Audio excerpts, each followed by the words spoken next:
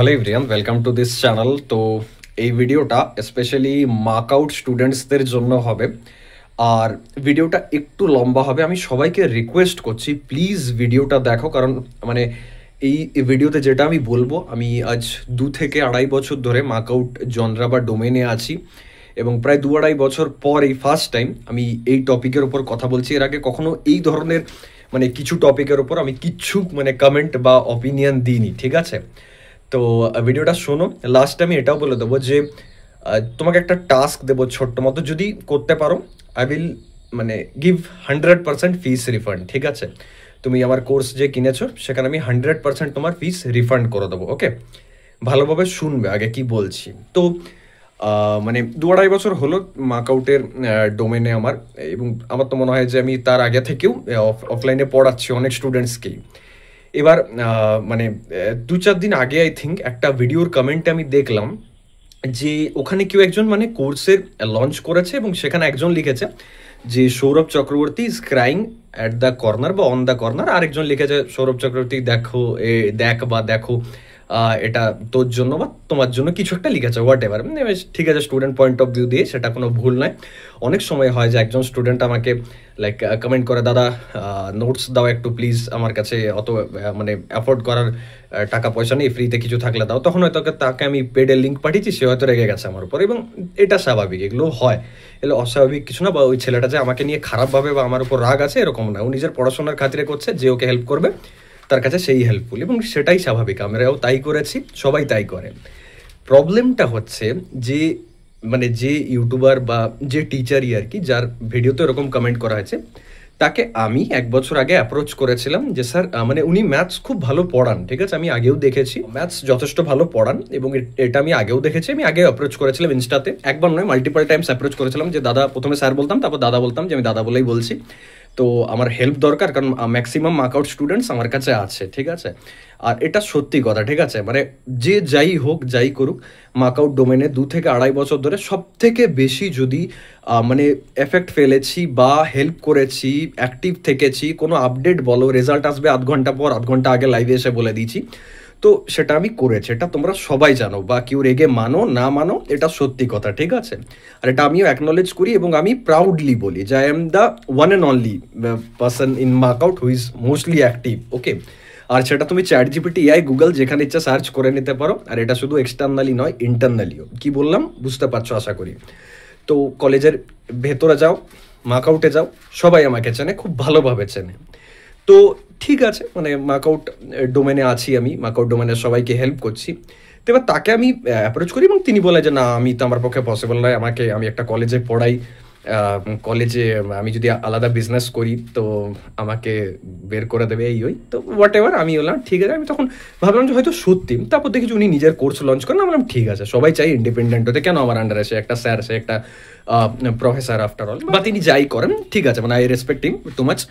এবার গল্পটা হচ্ছে যে সেখানে একজন স্টুডেন্ট যখন কমেন্ট করছে, বা ওই স্যার তখন হয়তো একটা স্মাইলির চিহ্ন দিয়েছেন, আমি জানি না যে ওই স্যার কী ভাবেন যে তার কম্পিটিশন আমার সাথে বা আমাকে বিট করা কিনা। তো এই পিওভিতে আমি একটা কথা বলতে চাই যে আজকে ওই চ্যানেলটা এসছে বলে তা নয়, এর আগেও ইজি টু লার্নিং, মানে আই থিঙ্ক উজ্জ্বল দা, বা easy tutorial point Ujjwal the, easy to learning David দা, তো ওদের সবাইকেই না আমি পার্সোনালি চিনি, মানে সবাইকে চিনি। এই বিটেক ডোমেনে যারাই ভালো ভালো ফেমাস হয়ে আছেন, সবাইকে আমি পার্সোনালি খুব ভালোভাবে চিনি, মানে অফলাইনেও চিনি, ঠিক আছে? বহুবার সাক্ষাৎ হয়েছে, দেখা হয়েছে, কথা হয়েছে, ভালো, তারা যথেষ্ট ভালো। তো এরকম নয় যে লেকচার কোর্স আজকে এসছে বা আগে ছিল না, লেকচার কোর্স শুরু থেকে ছিল। আর লেকচার কোর্স কেন, আজকে অর্গানাইজার আছে সব থেকে, মানে আমরাও তো অর্গানাইজার পড়েছি। তো মানে লেকচার কোর্স যেটা, সেটা শুধু ওয়েস্ট বেঙ্গলে যে বাংলাতেই ভালো ভালো আছে তা নয়, হিন্দিতেও তুমি গেট লেভেলে চলে যাও। এক একটা ম্যাথে ওই কি বিশ্বকর্মা বলে একজন চ্যানেল আছেন, বা গজেন্দ্র পুরোহিত, তাদের যে চ্যানেলগুলো যথেষ্ট মানে ভালো, ঠিক আছে? মানে টু হাই লেভেল, আমরা কোনোদিনই ওই লেভেলেই পৌঁছতে পারবো না, এবং ওগুলো পড়লে সব ক্লিয়ার, ম্যাথস ক্লিয়ার, ফিজিক্সের জন্য আলাদা চ্যানেল আছে, কেমিস্ট্রির আলাদা চ্যানেল আছে, বা ভালো ভালো ধরে নাও এমন ইউটিউবার বা এডুকেটার আছেন যারা যথেষ্ট ভালো পড়ায়, সেটা আনএকাডেমি দেখো, পিডাব্লিউ দেখো, যেখানে ইচ্ছা দেখতে পারো। আমি যখন শুরুতে লঞ্চ হই না, যখন আমার আনএকাডেমির সাথে কোলাব হয়, এবং আনএকাডেমির সাথে কোলাবে আমি এখনও আছি, তো হোয়াট এভার আনএকাডেমির সাথে কোলাব আসার পর যখন আমি ফার্স্ট কোর্স লঞ্চ করেছিলাম, I think 9 August first launch করেছিলাম, আর 3-4 দিন পর 2 বছর হতে চললো। First I think basic electrical R physics কিছু লঞ্চ করেছিলাম। তো আমাদের যারা টিম ছিল না, তো তারা সবাই বলছিল যে মানে তুই দিয়ে আমাদের সাথে তো কথা হতো যে দেখ বা দেখো লেকচার কোর্স তো করতে হবে। তো আমাদের মানে আমার নিয়ার বাই বাড়ি হচ্ছে বাঁকুড়া, বা আমার যাদবপুরের অনেক স্টুডেন্টের সাথেও লিঙ্ক আপ ছিল, বা আমি যেহেতু আগে ডিপ্লোমা পড়াতাম টেকনিক্যাল, প্রচুর স্টুডেন্টসের সাথে আমার কন্ট্যাক্ট ছিল অফলাইনে, ঠিক আছে। তো আমি বললাম কাউকে এনে পড়াতে, মানে যে আমাদের যারা টিমমেট ছিল তারা এটাই বলতো যে কাউকে না দাদা পড়ানো যাক, আমাদের সেট আপ তো আছেই। বাই দা ওয়ে এই যে ব্যাকগ্রাউন্ডটা দেখছো পুরো বাড়িটা, এটা আমার সেট আপ রেডি হচ্ছে, ঠিক আছে। তো ওই জন্য চেষ্টা করলাম যে এটা এখানেই বানানোর, কারণ আফটার অল আমার কোথাও না কোথাও মানে কিছু একটা কানেক্টিভিটি জড়িয়ে আছে এইসব মেমোরিজের সাথে বা এইসব এক্সপিরিয়েন্সের সাথে। কখনো শেয়ার করিনি, আজ শেয়ার করছি। যখন দেখলাম কমেন্টটা খারাপ লাগছিল, হালকা খারাপ লাগেনি, বাট আমি বলতে চাই এই মেসেজটা সব মাকআউট স্টুডেন্টসদের বলতে চাই, ঠিক আছে। আর এটা প্লিজ একটু শেয়ারও করে দিও সবাই। তো আমি যখন মানে কোর্স লঞ্চ করি তখন সবাই বলেছিল যে দাদা লেকচার, আমি ওদের একটাই ব্যাপার বলেছিলাম যে দেখ পরিষ্কার কথা এটা ভাব, এখানে আমি এডটেক এসেছি, আমি জব ছেড়ে এডটেক এসেছি, ঠিক আছে। আমি অয়েল অ্যান্ড গ্যাস তেলের কোম্পানিতে চাকরি করতাম ব্যাঙ্গালোরে, এবং সেখানে 8 মাস 9 মাস থাকার পর আমি বাইরে চলে যেতাম, এবং সেটা কারো যদি বিশ্বাস নয় আমি অফার লেটারে দেখিয়ে দেবো কখনো, বা চাইলে তোমরা দেখে নিতে পারো, আমার যে কোনো ইউটিউবের ভিডিও ডিসক্রিপশনে ডিটেলস দেওয়া আছে। তো ওই লাইফটা একদম মানে আলাদা এভারগ্রিন লাইফ হতো, কোনো আইটি কোম্পানি লে অফের মতো নয় যে 3 বছর পর চাকরি থাকবে কিনা। আরামসে আমি থাকতাম, মজ মাস্তি, একদম টাকা পয়সা, ব্যাঙ্গালোরের একদম মানে লাইক ওই ফ্যাসিনেটেড লাইফ সব কিছু। তো ওসব ছেড়ে না এই হার্ডওয়ার্কিং যে মানে লাইফটা, বা এই যে একটা ইনসিকিওর লাইফ সবার মতে, তো এটাতে এসছি। এবং তখন সেখানে অনেকজন পড়াতো, ভালো ভালো টিচার ছিল, আমিও ইলেকট্রিক্যাল পড়াই পার্সোনালি। কিন্তু আমি একটা জিনিস দেখছিলাম যে এখানে 4 থেকে 5 লাখ কি 10 লাখ কি 12 লাখ স্টুডেন্ট আছে। এবার আমিও টিয়ার 3 থেকেই পড়েছি আফটার অল, আমি জানি যে একজন স্টুডেন্টের কি মাইন্ডসেট হয়। যখন আমি ইলেকট্রিক্যাল নিয়ে পড়তাম আমার 3rd সেমে, আমার এখনও মনে আছে ইএমএফটি আমার খুব টাফ লাগতো, বা সার্কিট কাপল সার্কিট যেগুলো সেগুলো খুব টাফ লাগতো। তো আমার কাছে না এরকম নয় যে কোনো চ্যানেল ছিল না বা কোনো রিসোর্স ছিল না, এটা ভুল কথা। রিসোর্স তোমাদের কাছেও অসংখ্য আছে আজকের দিনে, ঠিক আছে। But still Y you come for Sourav Chakraborty বা আমার অ্যাপের জন্য বা আমার ওয়েবসাইটের জন্য কেন আসো, কি কারণ, রিজনটা কি? রিজন হচ্ছে এটাই। বা তখন আমাদের যে মিটিং হয়েছিল, বা আমি আমার যারা মানে টিমমেটস ছিল তাদের বলেছিলাম, দেখ ব্যাপার হচ্ছে আমি কাউকে যদি কপি পেস্ট করি, যেটা আর 10 জন মানে এডটেক বা আনএকাডেমি পিডব্লিউ সবাই যেটা করে, যে কাউকে কোনো টিচারকে, ভালো টিচারকে ডাকো, পড়াও, স্টুডেন্টসদের 10 জনের থেকে ফিস নাও 1000 টাকা করে, 10,000, টিচারকে 4,000 দাও, নিজের পকেটে 6,000, এটাই তো কনসেপ্ট। তো আমি বলি যে একটা কথা ভেবে দেখ না, যে একজন টিচারকে দিয়ে আমি ক্লাস রেকর্ড করালাম, ধর একটা যে কোনো সাবজেক্ট আছে কম্পিউটার অর্গানাইজেশন, 5টা চ্যাপ্টার, 5টা চ্যাপ্টারের মধ্যে 8টা করে টপিক আছে। তো 8টা করে টপিকে মোটামুটি 5-8 40টা টোটাল টপিক। তো 40টা টপিক যদি ক্লিয়ার করতে হয়, একটা টপিকের উপর কিছু না হলেও 2 থেকে 3টে ভিডিও হবে। আমি যদি মানে আধ ঘন্টারও ভিডিও ধরি, ঠিক আছে, তাহলে কিছু না হলেও 100 থেকে 150 ঘন্টার টোটাল ভিডিও লেকচার একটা সাবজেক্টে। তো একটা সেমিস্টারে কটা সাবজেক্ট থাকে? 4টা থেকে 5টা। ওকে, তো তাহলে 150 থেকে মানে প্রায় 1500 বা 100-150 ঘন্টার এক একটা সাবজেক্ট, 4টা-5টা সাবজেক্ট, 100-150 ঘন্টার। এবার গল্প হচ্ছে যে আমি 6 লাখ 7 লাখ টাকা দিয়ে পর এমন একটা কলেজে অ্যাডমিশন নিয়েছি যেখানে যথেষ্ট ভালো ভালো ফ্যাকাল্টিজ আছে, বা আমি ভালো র্যাঙ্ক করে একটা সরকারি কলেজে অ্যাডমিশন নিয়েছি, যে টিচার্সরা বা যে ফ্যাকাল্টিজরা যথেষ্ট ওয়েল এক্সপিরিয়েন্সড, ওয়েল এডুকেটেড, এবং তারা ভালো পড়ান। সেমই ব্যাপার না, লেকচার কোর্স তো আফটার অল, তো কলেজেও তো এটা অ্যাভেলেবেল। বাট স্টিল কেন স্টুডেন্টস আজকে ফ্রাস্ট্রেটেড? কেন এত স্টুডেন্টের তবু ব্যাকলগ আছে? কেন এত স্টুডেন্টস তবু সাপ্লি পায়? কেন অর্ধেকের বেশি স্টুডেন্টসের কোনো বেসিক নলেজ নেই? তারা ভালোবাসে না নিজের ব্রাঞ্চকে। কাউকে জিজ্ঞাসা করো সিএস রিলেটেড, ইলেকট্রিক্যাল রিলেটেড, সে ইন্টারেস্টেড নয়। সে মেকানিক্যাল নিয়ে জিজ্ঞাসা করো যে মানে লাইক এই যে কনসেপ্ট, এটার কী পেছনে কী কনসেপ্ট আছে, কাউকে ফ্যারাডেজ ল জিজ্ঞাসা করো, সে ইন্টারেস্টেডই নয়, সে ভালোই বাসে না জিনিসটা, ঠিক না? তো এটা হলো ব্যাপার। এবার কেউ যদি বলে দাদা মিউচুয়াল ইন্ডাকশন বোঝাও না, আমি আমার সাবজেক্টটাকে ভালোবাসি, ঠিক আছে না। মিউচুয়াল ইন্ডাকশন কি? অরিজিৎ সিং সাপোজ গান করছে, তো অরিজিৎ সিং কিছু কিছু গান গাইতে গাইতে দেখবে নিজেও কেঁদে ফেলে, বা অরিজিৎ সিং এর গানটা শুনে অডিয়েন্সও কেউ কাঁদছে। তো অরিজিৎ সিং এর গান শুনে অডিয়েন্স কেউ কাঁদছে, এটা হচ্ছে মিউচুয়াল ইন্ডাকশন। অরিজিৎ সিং নিজেও কাঁদছে, এটা হচ্ছে সেলফ ইন্ডাকশন।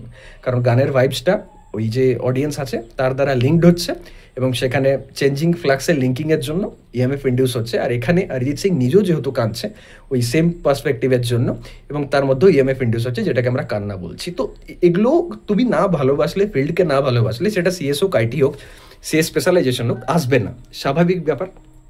তো মানে এটা এটা হচ্ছে কনসেপ্ট। এবং আমি আমার টিমমেটসকে কিন্তু বলতাম, যে যারাই ছিল আমার টিমমেটস তাদের কিন্তু বলতাম, তারা বলতো দূর এরকম আবার নোটস কেউ কিনবে নাকি, পাগল আছিস তুই, কি নোটস, নোটস তো টেলিগ্রামে বা বইয়ে বা অর্গানাইজার আছে, ওগুলো থেকে পড়বে না, বা পড়লেও তো সবাই তো লেকচার চাইবে যে আমি পড়বো ভিডিও খুলে। আমি তখন একটাই কথা বলেছিলাম যে ঠিক আছে, লেটস লঞ্চ। তো আজকের ডেটে না আমার কাছে 11,000 স্টুডেন্ট আছে, 11,000 স্টুডেন্টস আমার নোটস বা পিওয়াইকিউ দেখে পড়ে। এবার আমি আসল কনসেপ্টে আসছি।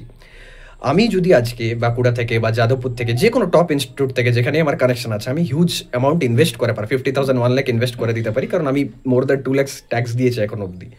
তো আমার কাছে 1 লাখ ইনভেস্ট করা যেতেই পারে লেকচার কোর্সের জন্য। তোমরা যদি রিকোয়েস্ট করো, তুমি আমাকে বলো, জাস্ট তোমাকে জিজ্ঞাসা করছি যে ভিডিওটা দেখছো, তুমি আমাকে বলো 150 ঘন্টার 5টা সাবজেক্টের ইচ, মানে প্রায় 500 ঘন্টা 600 ঘন্টা যদি ভিডিও লেকচার কোর্স আনি, ফরগেট অ্যাবাউট প্রাইস, 1000 টাকা ছেড়ে দাও, যদি ফ্রিতেও দিই, তুমি দেখে শেষ করতে পারবে?